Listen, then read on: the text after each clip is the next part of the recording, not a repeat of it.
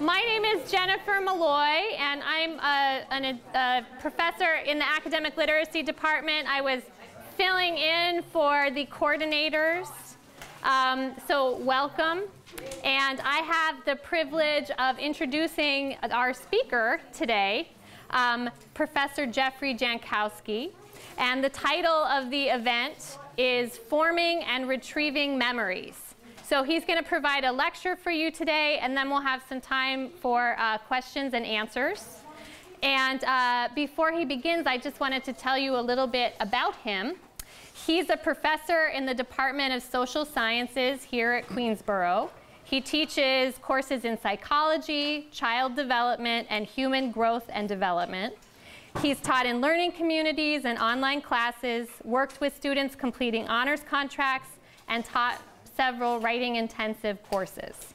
He's also a visiting faculty member at the Albert Einstein College of Medicine and the Children's Hospital at Montefiore in the Bronx. He received his undergraduate and graduate degrees from the University of Toledo in developmental psychology. After graduation, he completed a postdoctoral fellowship at Albert Einstein, studying attention and memory in infants.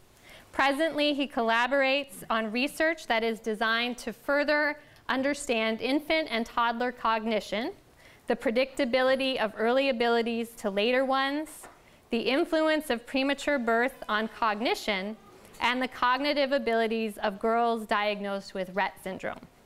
The results of his research have appeared in journals such as Child Development, the Journal of Experimental Child Psychology, Developmental Science and Intelligence.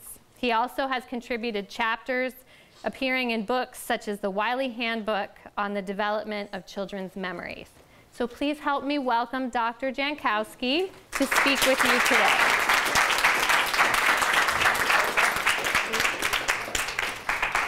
Thank you. And thanks to Susan Madeira for asking me to participate. Can everybody see and can everybody hear me? Yes. Okay, good. Everybody here has read the book and has enjoyed it? Yes. Okay. I think the book, Picking Cotton, is a very good text for illustrating a few things. I think the one thing it illustrates are certainly some problems with human memory, and it also illustrates some problems with the legal system in terms of how we interact, how we understand human memory, and certainly eyewitness testimony. My focus today is not so much on the legal system and the problems there. I mean, certainly there are a lot of psychologists who study that. There are social psychologists, and they make that their primary work. I want to focus today, though, on some problems with human memory. And certainly, we may not even think of them as problems, but let's say the abilities and the limitations of human memory. Because the book illustrates it very nicely and certainly helps to give a nice platform so that we can talk about what human memory is and what affects human memory. When you and I think of memories, I think we sometimes think of them as something locked in time. You participate in an event, you remember an important holiday, or you just engage in something, that stands out in your life. And we sometimes think they're locked, they're kept, they're perfect every time we go to use them or to access them. And what we know from a lot of research is that memories not only are impacted by new information coming in, they are impacted by memory that's stored. Memories are kind of like something that grow and change over time. And I think sometimes that can be uncomfortable for us to think about. Although I think we understand that we can impact memories positively, sometimes we're really unsure of how our memories change. And I think certainly we get an inkling of that and an understanding from that from the book. The first thing, certainly we can say flat out, contrary to what we used to think, they're not video recordings. Video recordings, pretty much, as long as they're not VCR tapes, will stay fairly intact over time. They may degrade a little bit, but we'll keep them, we'll have them. The novel depicts very nicely the problems that Jennifer had with memory. And certainly, it's interesting in the novel we see that she thinks she's understanding and keeping the memory forever. You know, if you think back to the novel, think about what she's going through. In the middle of the attack, in the middle of that horrific situation, notice what she says to herself. She has the wherewithal to say, I need to remember this. Now look, I don't know how you or I would do in such a situation, but certainly she's saying that to herself. And notice too what she says in a little while, that she's having a difficult time actually remembering. Her assailant is looking another direction. She can't get a good view of him. And so certainly we see right there, she's having some problems in this entire situation. And that's something we need to point out early on, because the point I'm going to make is that the way you and I remember things is determined in large part by how we get the information in. And so you see, she's in a horrific situation. She can't get a good view. Not only that, she is probably stressed to the max, and there's fear, running through her. All of those things are combining to make for an unfavorable learning situation so that she can remember. What we see presented in the book is not something unusual. Many times, eyewitness testimony is wrong. It's been wrong. We've documented it through the years in different research. I think when you and I think of an eyewitness, we may think, aha, that's rock solid. Far from it. In fact, we know it's prone to error, it's prone to problems.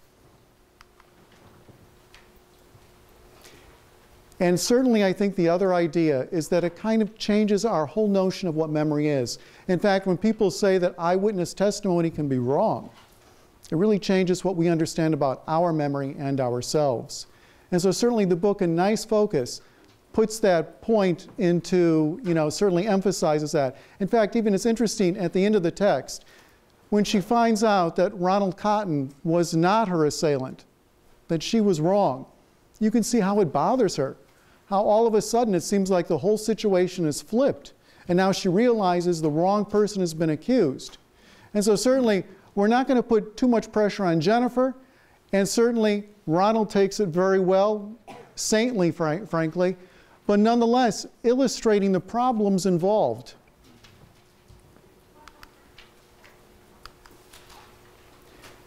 One point I want to emphasize to you, and I'm talking now about all the research that we've collected. We know that when we form memories, it's a process, okay? In fact, I want to give you another way to think about forming memories. Think about it as we do, the way you take in information. Memories are information that you take in, and it just so happens that some of that information you and I may keep for a long time. And if you think of it as information, I think it changes our whole notion, because it almost becomes like water. It becomes very fluid. It's running through the system. And some of that information we keep, and some of it we don't. In fact, most of the information that we're presented with, we don't keep, and much of it we change.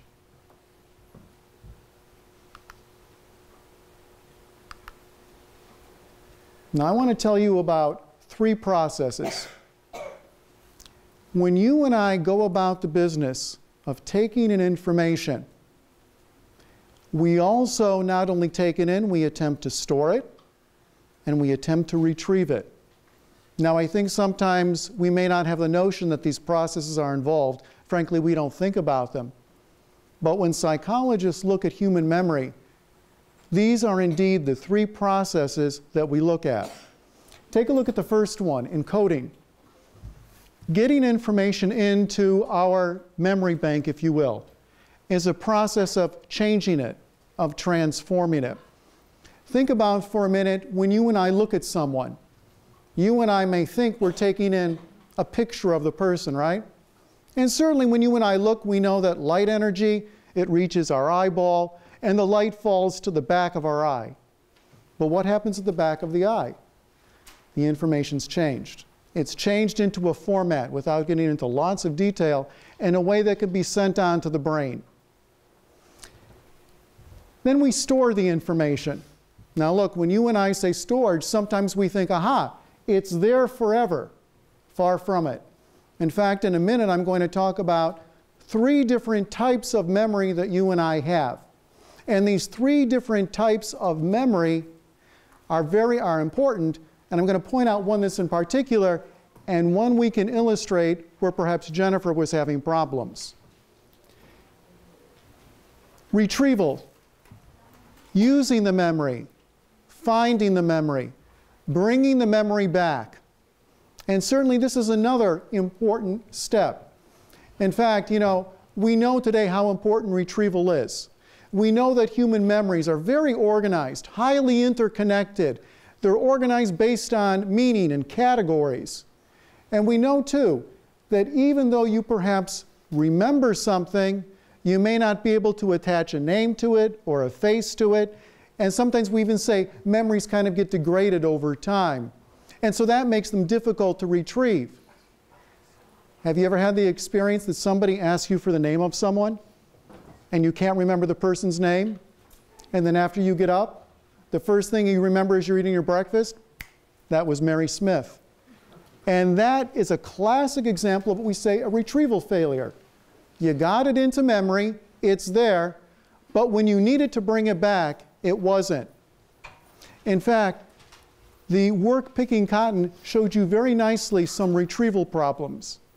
In fact, do you remember when Jennifer was in the interrogation room and they were asking her about the whole incident and they were asking her about her assailant? And do you remember how they kept giving her a little bit more cues and clues? And do you remember how she said it was difficult to remember detail? And she tried to forget. But as much as she tried to forget, she needed to remember. And she was having difficulty doing so. People would look at that and say, that's a classic retrieval problem. She can't bring the information back. That's another issue.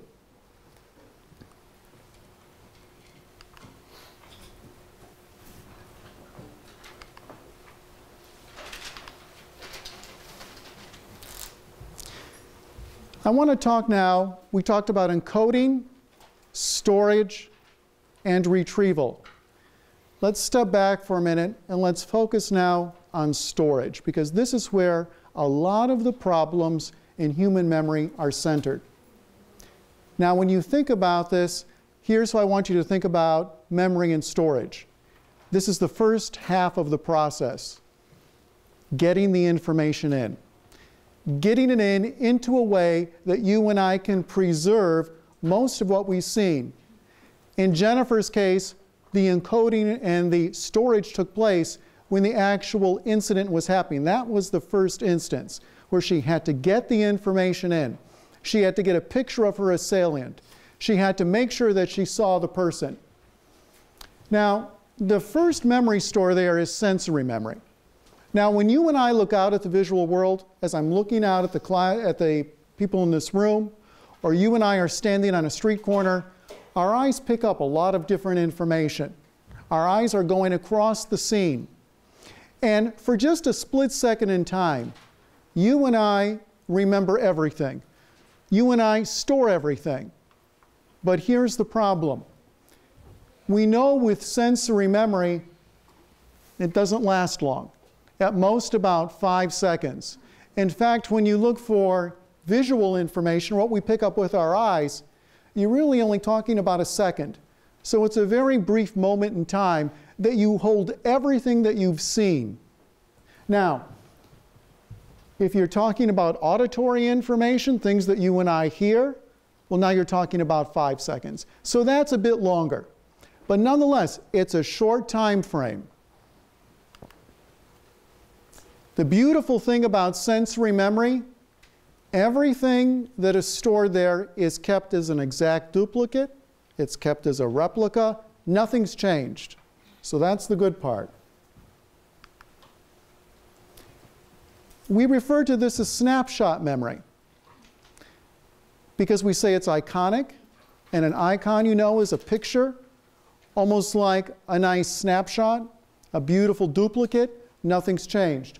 Or we refer to it, if you're talking about something you and I hear, as a coic. An exact duplicate is when you walk in a cave or a room and you say something out loud and the sounds bounce back at you, exact and entire. So that's the nice thing. This is sensory memory.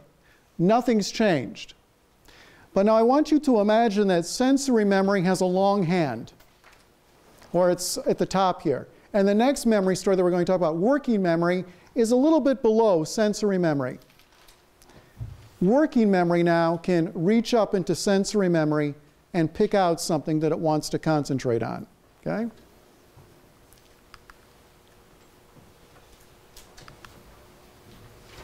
Now here's the one that we focus on a lot today. When Jennifer was having problems remembering her assailant, when she was having problems remembering her attacker, it was short-term memory that was impacted. Now, short-term memory, as we understand it, is where most of the work happens. This is where we store the information, we work with it, and we begin to process it so that hopefully we're going to remember it for a long time. But notice something. It only holds something for 15 to 25 seconds. It's not forever. Here's a crucial statement. It stores information according to meaning.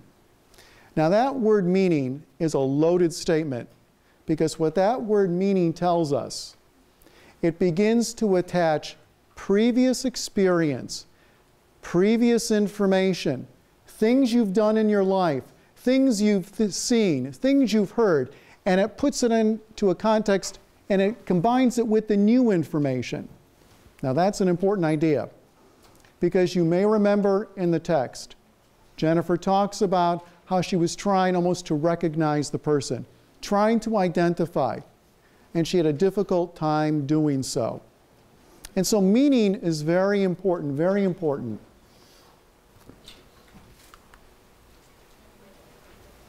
But here's the other catch. Not only does it remember information in a very short way, in a very short time span, it only holds a limited amount of information. 7 plus or minus 2 items, and we know that. That's pretty rock solid.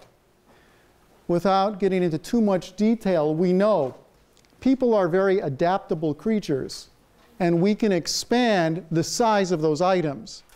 But nonetheless, the size is fixed.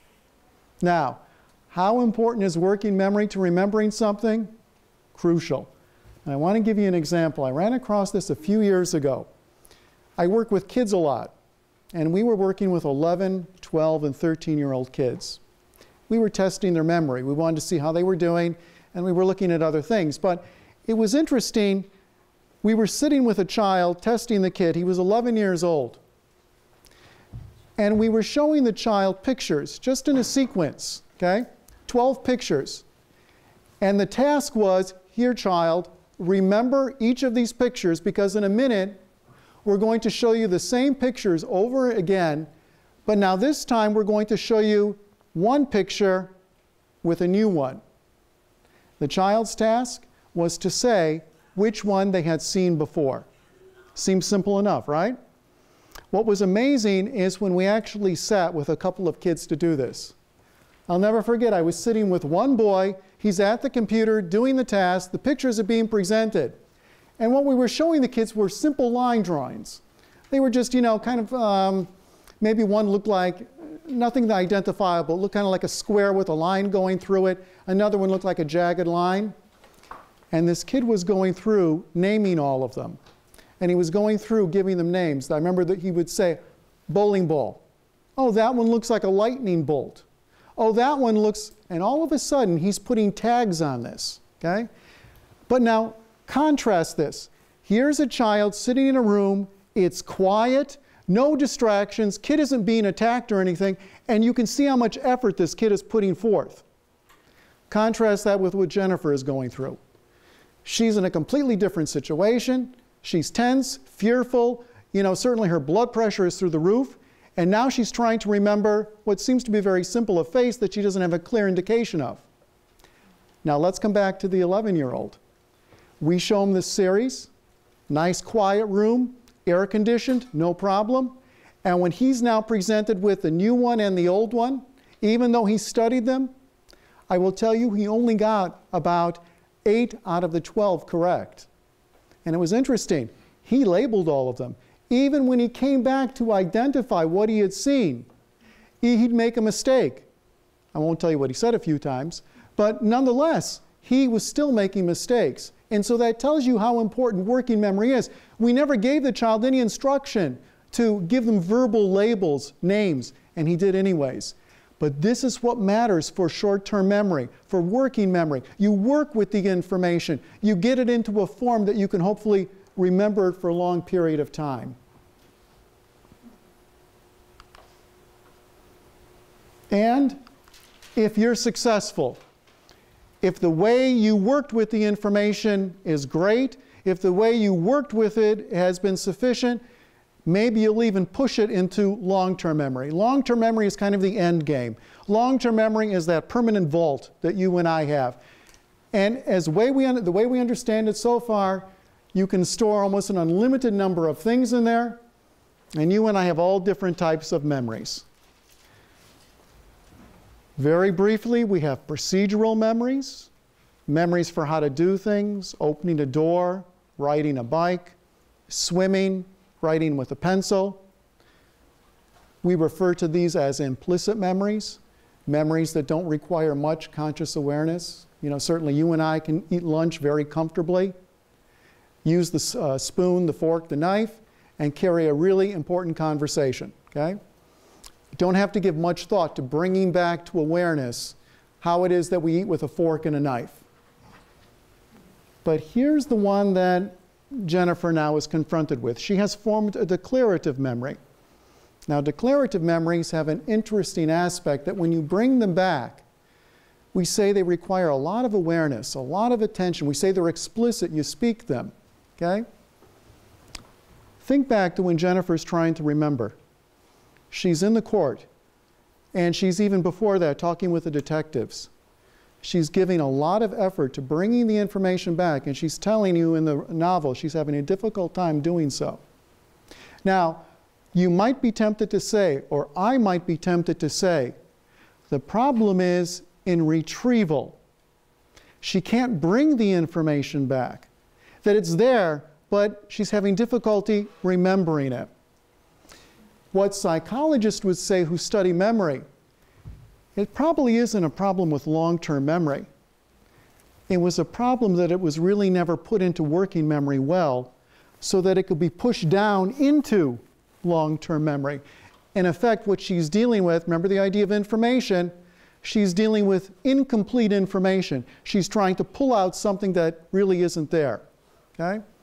And it's interesting, in the novel, you notice that when she's having difficulty doing so, detectives, attorneys are eager to help her out, right? And they give her clues. Well, here's one thing we know about human memory.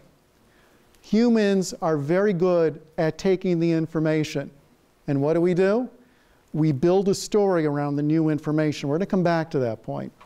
But her difficulty at remembering was not so much probably that the information was there, it probably was not there. That's what we put our money on.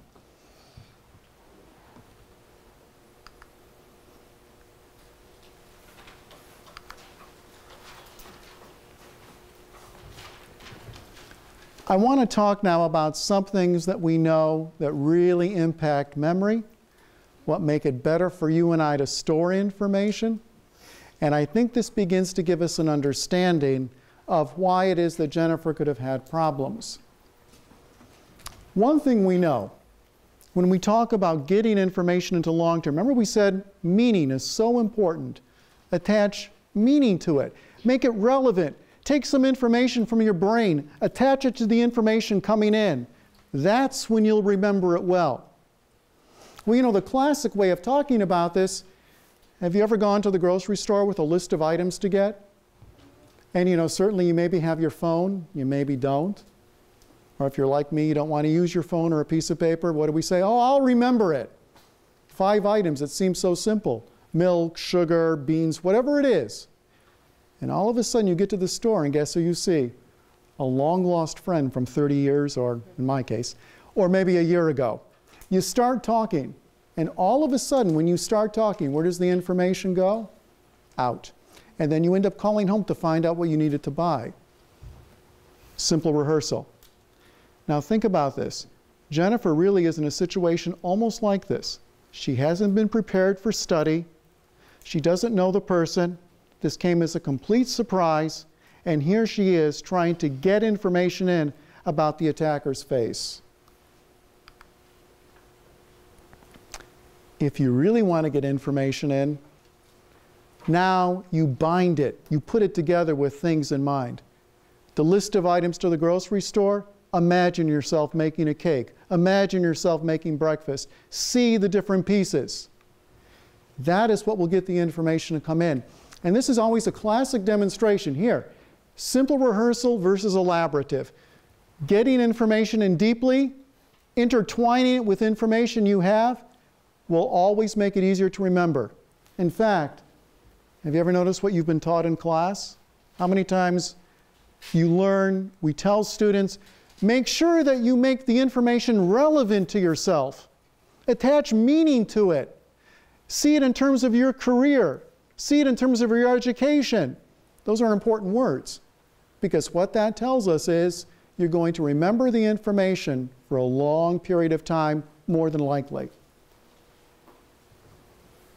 Are there any questions so far? Is another rehearsal also maintenance rehearsal? There is maintenance rehearsal. There's a number of different types of rehearsals we could go into. But just the idea that the way that you certainly maintain it, the way that you keep it there, is going to make a big impact on how you are able to remember it. Okay? But certainly, yes, there's maintenance rehearsal too.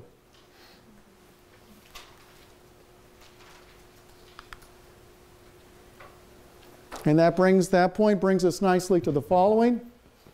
The way you process, the way you work with it, is going to make a big difference on retrieval.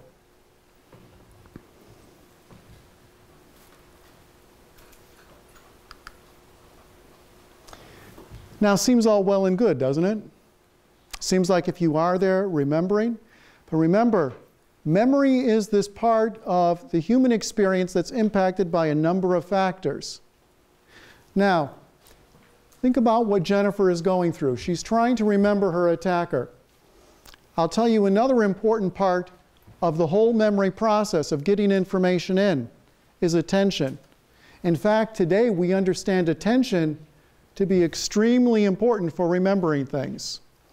Not simply that you give something your full and undivided attention, that you really focus on it, but also too, that you actually look at things in a very nice, even way. Now think about what Jennifer is going through. It's dark. She can't see well. She's not getting a good view. And all of that is impacting how well she's able to scan, as we say, or look at the information. Attention tends to be a very critical component, one that if you're not attending, you're not looking, you're not going to get the information into long-term memory. How about speed? Speed, we know, differs amongst people. You look at young kids, they tend to be a little bit faster than older individuals. Imagine if you can funnel more information in. You can keep packing it in so that it's sent down the pipeline. If your speed is slower, the whole system slows down. And the point I'm making here is certainly memory seems like this beautiful, isolated ability. But we know now it's tangled with these other issues. It's tangled with attention, and it's tangled with speed.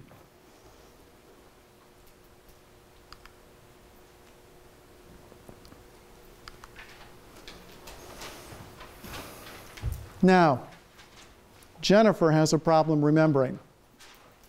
Let's take a look at two things that really are also impacting the ability for her to bring information back. We talk about something called executive attention, okay? It's an interesting idea. Let me describe it for a minute. You know, when you and I are trying to attend to something, we say we're trying to focus on it. True. Now think of what it means to focus. If you are really trying to pick up the information from your text, something you're reading in class, your professor tells you you have a test tomorrow, You need to study these first 5 pages intensively. Think of what you're doing. We say, well, yeah, you have to look at the text. There's 2 other things, though, that are crucial. You have to make sure that your eyes are going across the text and you're picking up all of the information. You don't just focus on one area. If on your text you have a figure at one point and maybe a diagram at the other, you have to look all the way through, okay? Here's another important component. When you're studying, is it good or bad to have the cell phone out? Well, you know what I would say. It's very bad to have it out. Think about what happens. When the cell phone is out, our attention keeps getting pulled over to the phone. You're getting more distracted by the information. Now, poor Jennifer, she is in this extremely stressful situation. She has difficulty focusing. We know her thoughts are more rational. And not only that, she needs to study her attacker's face. Can she do that? Of course not. She's being distracted in a number of different ways. And she's unable to block out those distractions. She's unable to inhibit or stop that from happening. And as such, she's having difficulty processing the information. And we know from a lot of studies that certainly a person's ability to bring back information is impaired. Think about something else we know. When people feel threatened, do you ever notice how our body changes? Somebody says something to you, and perhaps they insult you, and all of a sudden we say our hair stands up on the back of our head, our blood pressure rises, we want to take action. Well, we also know too that at that very moment, a chemical called cortisol from the adrenal gland is flooded in the body. What does the cortisol do? It initiates something called our stress response, flight or fight. We also know too that when you're stressed out like that and cortisol is flooding through your body, it negatively impacts. It makes it difficult to remember because it blocks some centers in the brain from remembering the information. So Jennifer has one strike against her memory, amongst others, and that's stress. Stress is not a good factor. Stress is going to make it difficult for her to remember. Okay?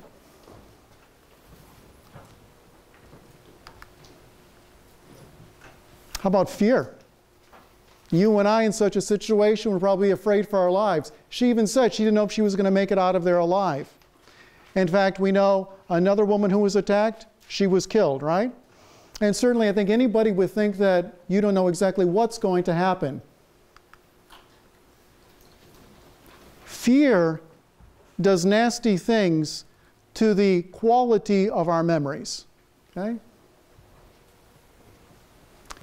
Our memory becomes fragmentary, broken up. There's an interesting point in the book. Did you notice what she said? When she was in the whole situation, and even when she was trying to remember, she talks about time, and how time seems to be this unusual component, and that it seems to be almost in a different quantity, a different way. It doesn't seem to be what we typically experience. Well, that's, in fact, what people typically report with stress, that the timeline of our memories is messed up. Okay? Once again, notice your ability to bring back some information, to recall it, like if somebody asks you, what'd you do yesterday? Or for Jennifer, tell us the series of events. That's fragmentary, it's messed up. It's also interesting too, there's an area in the brain, actually very near another very important area called the amygdala. Now the amygdala is important. Why? When people feel fearful, it becomes very active. Now that's good, because it initiates a series of responses that hopefully will keep us alive. Here's the downside. It kind of shuts off those areas that we need to remember something well. And in fact, we know that when your amygdala becomes active, an area of the brain known as the hippocampus, which is important for memory, kind of shut down. And also, remember I talked about attention and how important that is? That area of the brain, the cortex, the frontal cortex, that's wiped out also. It has difficulty remembering. In fact, there's a very interesting phenomenon called superencoding, and it deals with people who have experienced something traumatic. They remember in great detail what happened before or after, or they remember a specific thing from the event. Like it's common for a person who experienced a traumatic event like a robbery or a rape or whatever, they don't see the person well, they don't see the room well, but what do they remember? The gun. And they remember that in vivid detail. Why? If you're very fearful and the part of your brain that really takes care of attention and modulates it is shut off, you're going to hyper-focus, focus intensely on something about one aspect of the event. And that's why a lot of times when people are asked about, tell us about the room in which you were attacked, they can't do it. They only remember maybe one or two things. And the attorneys are asking, well, you know, this was something that was very important to you. Something was awful. You need to tell us more. And those memories are gone. That's not uncommon. In fact, you'll notice the context is gone.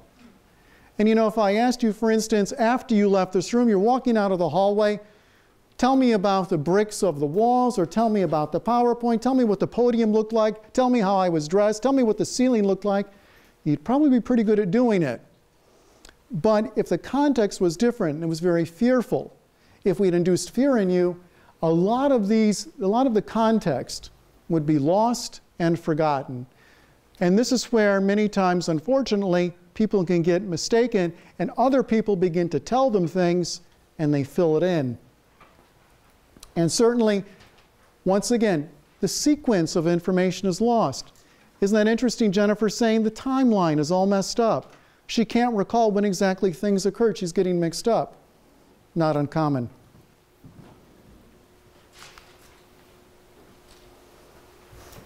Now, as I begin to wrap things up, I want to make a couple points. And the points are focused on kind of characterizing what memory is like. And also, let's focus a little bit on what the law and what psychologists see as important when using eyewitness testimony in the courtroom. I want you to keep in mind that when you and I retrieve something from memory, when we bring it back, we do not have the idea any longer that we're going into a vault, pulling something out, looking at it, using it, and putting it back in the exact same format. We're not. In fact, when you pull a memory out and you say, ah, there it is, if somebody around you comes and starts talking about this thing, making comments about it, says, oh, I don't remember the party this way. I remember this is the way the party happened. Don't you remember what you did? There's a high likelihood you're going to take the information, make it part of this memory, repackage it, and not even know that that's not what you experienced. It's what your friend experienced. But we put it back and we say, oh yeah, I was wearing that purple shirt. Oh yes, I was singing that song, even if you never did it. There's a high likelihood you'll incorporate it and you'll remember it, okay? In fact, I'll give you a nice example. We know in babies, for instance, their memories, in terms of what they can recall, children, only begin about 3 years of age, okay? And if you ask a person, for instance, hey, how did you like your first year birthday? What did you do? Most people would say, I don't know, I don't remember. That's the right response. A number of years ago, I was talking to a parent, and the parent said to me that they had a very clear indication of what they did on their 7-month birthday. And I said, well, you know, we really don't think that can happen. I mean, the brain isn't developed enough, we don't have language yet, and there's a whole other list of things that aren't in place. And the parent said to me, no, I remember. I didn't argue. But nonetheless, probably what happened is mom or dad are talking about something this kid had done at 7 months that now is the adult. They've said it a number of times. The person internalized the information, and that information seems so much like their own, they can't distinguish it from someone else. So the idea is memories are reconstructed. They're built every time you and I use them. They're not stagnant in time. Now, I want to tell you about some things that we talk about in psychology of how to maintain the integrity of memories, particularly as it comes to eyewitness testimony, that you saw somebody do something. And here's a description. And the key here is, this is what you put in place to try to keep the information pure, pristine. it's not a guarantee, but certainly you can do this. And certainly, think about this too in terms of the novel. Were these guidelines put in place or not? And I'll tell you, these guidelines grew out in a number of areas, not only in regard to adult eyewitnesses, but also grew out in terms of what was happening to children. You know, a number of years ago, probably about 30 years ago now, there were cases brought against daycare providers who were supposedly abusing the children in their care. And these kids were weaving fabulous stories of abuse, awful stories, but nonetheless, very extravagant stories. And even in New Jersey, just over the line, there were daycare providers who were almost put in jail for 15 years based upon the testimony of kids. And when you saw what the attorneys were asking of the children, a few psychologists jumped in. They provided some briefs to the court and said, let us make you aware of some memory research. And the people all the charges against them were dismissed.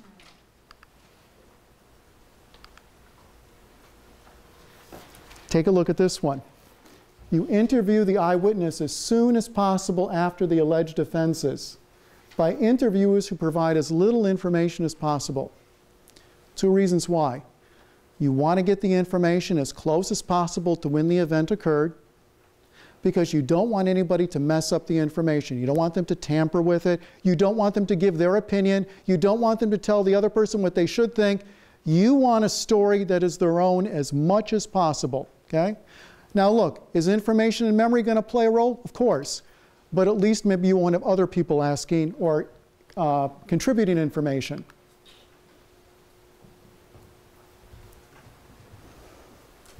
Let's build on this point. So how do you ask questions of people who are eyewitnesses? You don't say, for instance, so tell me, why do you think Ronald Cotton raped you? Okay? Now, it may sound crazy, but not so many years ago, that was done in courts. The suggestion now is you don't do that. You simply ask, tell me what happened. Now, you'll notice, it really puts the burden on the person who has made the claim, right?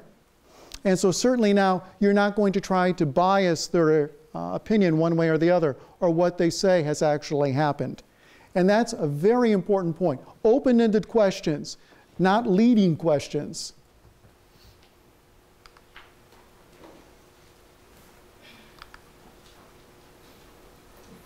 Encourage the eyewitnesses to talk about only what happened. This is an interesting point. You know, sometimes eyewitnesses would be asked to talk about things they thought should occur. Or, what do you think would have happened in this situation? Would the person have raped you in this situation? Those types of questions are not encouraged.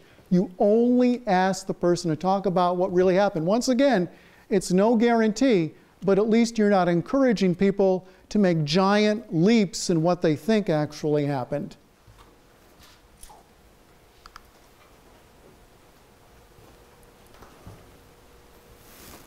This is an interesting point.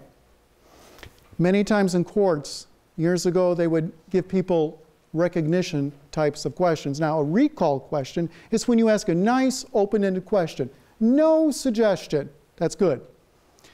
You don't want to say something like, well, how awful did the event make you feel? Why? And then all of a sudden you're prompting the person, but you're asking them for a particular response to a question.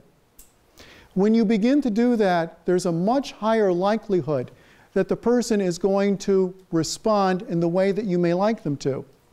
For instance, I will tell you, when such measures have been used with children, if you ask a child a question long enough, you will get the answer that you want. You can ask the child, was this the person that raped you? Was this the person that touched your genitals?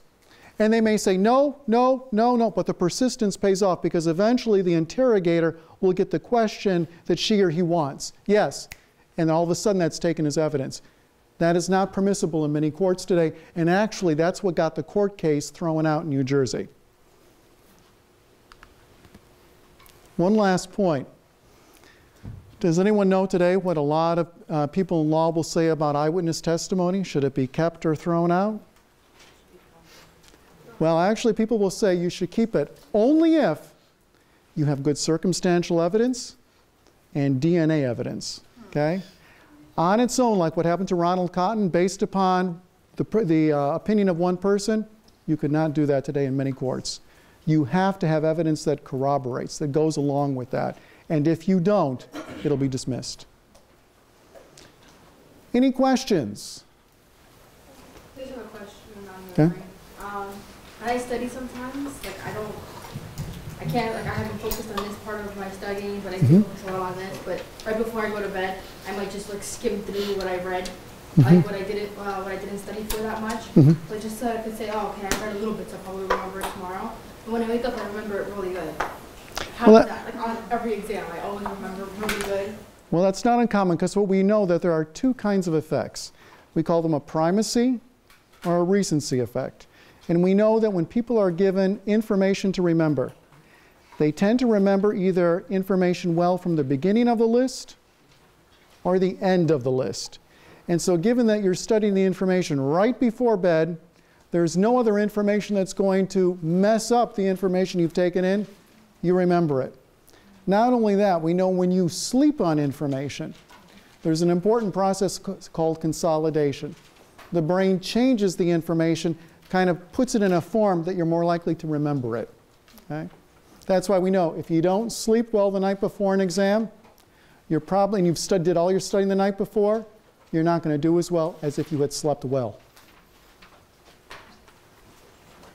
Sorry, I'm going to ask if people have questions if they use the microphone. Sorry to put you on the spot. There you go. So, like, you would say Jennifer's long-term memory got, like, distorted due to stress and fear? That's a good question. I wouldn't even say that her long-term memory was distorted. I would even say that her working memory was distorted. What she was taking in was probably not sufficient. And probably that was a result of stress, fear, and poor attention. So I'm not even sure the information got into long-term. I would bet it never made it well into working memory or short-term. Remember, short-term memory is where we think it's at. That's the important memory store. That's the one that most people study. What about dreams? How come they can't remember them when they wake up? That's a good question. Well, think about something, the types of dreams that you and I do remember. Typically, people report the dreams they remember are those that are bizarre, unusual. One of the reasons we think why people don't remember dreams well is because most of our dreams are very boring, frankly. A lot of the dreams that we have are just about things that were going on through the day, and there's been a lot of dream research and sleep research. And they wake people up after every time they have a dream, and most of the time all they're dreaming about is the math exam, the exam in English, psychology, the boss at work, and they're trying to get through information that they haven't actually had time to process the day before. That's why we don't remember well.